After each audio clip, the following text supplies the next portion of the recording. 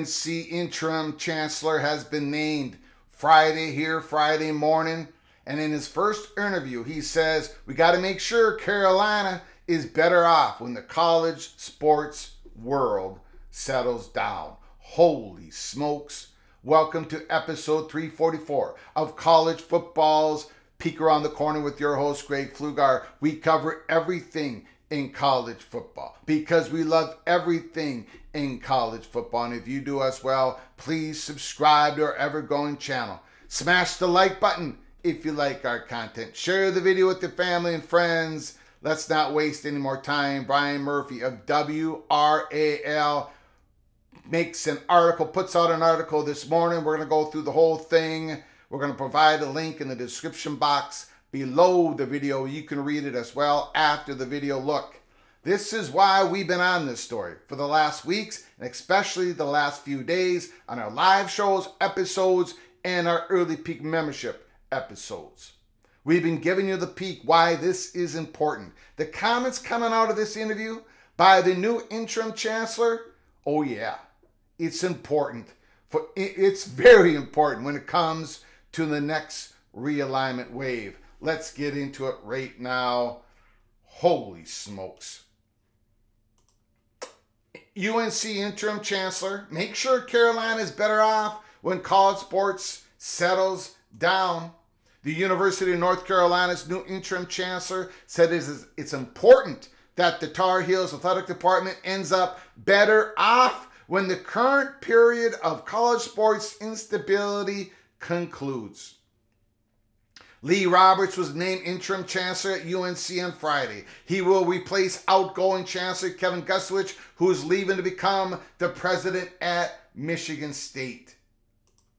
Roberts, a Duke graduate, is a former North Carolina State budget director and current member of the UNC Board of Governors. It's a moment of extreme flux for college sports.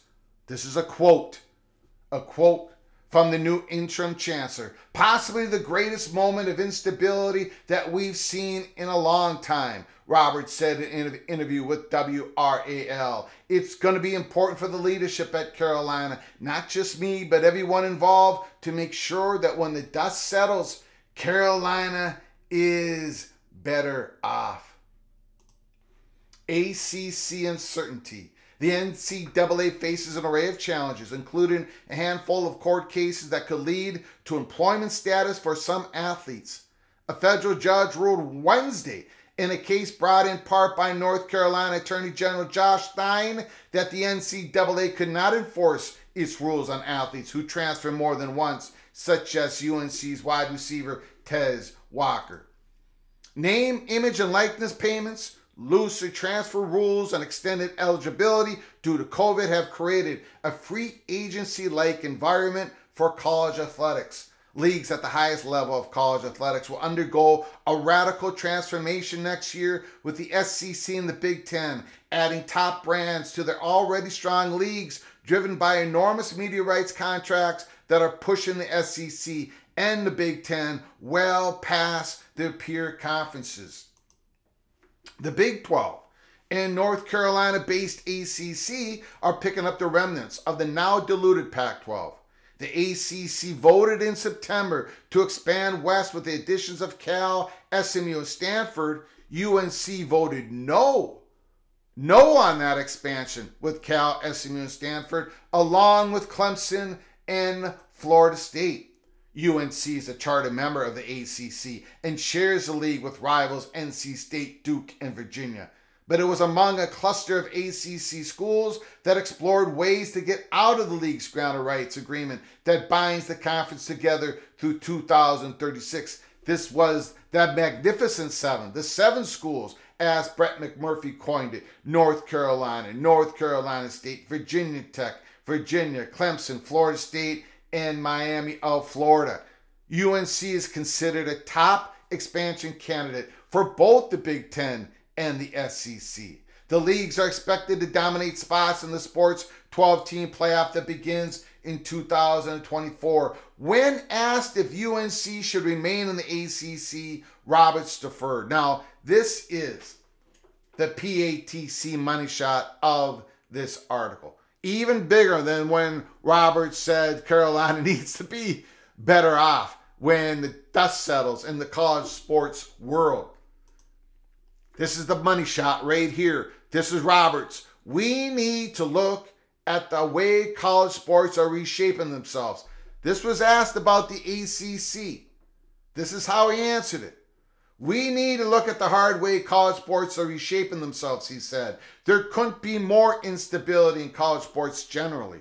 Our responsibility as leaders who care about the institution and care about the state is to make sure when the dust settles, Carolina is better off. No mention of the ACC. Just about the state, the institution. And then we're going to get in at the very end of this article. Peter Hans, once again, is going to make a big impact. He was the one who named the interim chancellor. And he's also the one that has, well, even more power when it comes to the next part of this story. We're going to get into it. More oversight on athletics. Gusowich cast the vote against expansion for UNCF after members of the school board of trustees publicly called for a no vote. He also was involved in the UNC's effort to get a waiver for Walker, Tez Walker.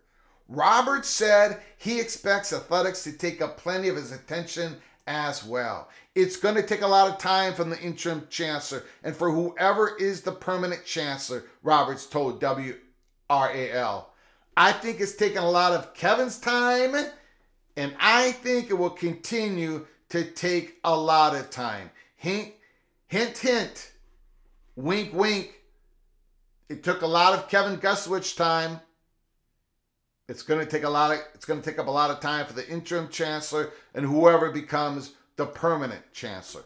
Roberts was appointed to the UNC System Board of Governors by Senate Leader Phil Berger, a Republican from Rockingham County. He worked under Republican Governor Pat McCrory. UNC's System President Peter Hans appointed Roberts as an interim chancellor. The Board of Governors is considering a proposal to take a larger role in athletic conference affiliation decisions. A proposal that was heard in committee in October would require schools to provide notice of and a financial plan for any agreement which would result in the constituents, institution transferring, leaving, or joining an athletic conference. The item was up for discussion only at the October meeting. It would allow the UNC system president the opportunity to weigh on the potential impacts of the agreement.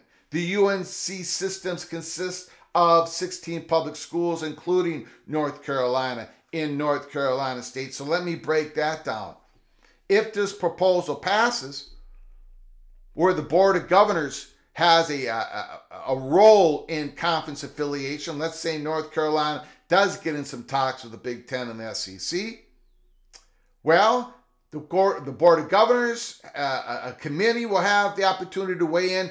UNC system president will have the opportunity to weigh in on the potential impacts of the agreement. In other words, there has to be a plan pushed forward by the University of North Carolina to change to the Big Ten and the SEC, a financial impact, how they're going to pay for it. And we got to make sure we note this going forward. The UNC system president has the opportunity to weigh on the impact, and while he is the system president, not only of North Carolina, but of North Carolina State. The UNC system president, Peter Hans, not only named the interim chancellor, and we talked about in the live show last night in an early peak episode for members, not only does he have the power to name the interim chancellor, which he just did, he has the power to really select among the candidates of who the Board of Governors are going to vote for when it comes to the permanent chancellor. And not only does Peter Hans have the power in that, he's going to have the power possibly, if the proposal passes, where he's going to have a big impact on the weighing in on the plan of North Carolina to leave the conference, to go to the SEC and the Big Ten. And remember, he has responsibilities towards North Carolina State. Now, this proposal hasn't passed yet. We're going to have to keep an eye on that just as much as we're keeping an eye on when it comes to the Chancellor of North Carolina. But it is more clear than ever. It is advantage SEC at North Carolina. For now, December 15th. If it changes, we're going to report on that. But the biggest domino in the piece of the next realignment wave is North Carolina. They have the interim chancellor now named. There's going to be some blowback on that. It's a big rock fight at North Carolina. And a lot of it, some of it doesn't have to do with the next realignment. But for us, that's the story that we're covering, and it has major impact. Major impact. The SEC, when it comes from their perspective, when it for their interests, they have the guy in that they want as the interim chancellor. They have the guy that they want as the system president. But Peter Hands also has to look forward after the interest of North Carolina State. Continue sticking with us here at Peek Around the Corner. We're going to be covering this mighty big story, what's going on at North Carolina. A lot of people are talking Florida State and Clemson, and I understand why. But there's a big story that's developed here in the last week at North Carolina. And this is the reason why we have been covering it day to day. The interim chancellor said, we have to make sure that North Carolina, University of North Carolina, is better off after the dust has settled. Until next time, from all of us at PATC to all of you, please, you all take great care of each other. Thank you so very much.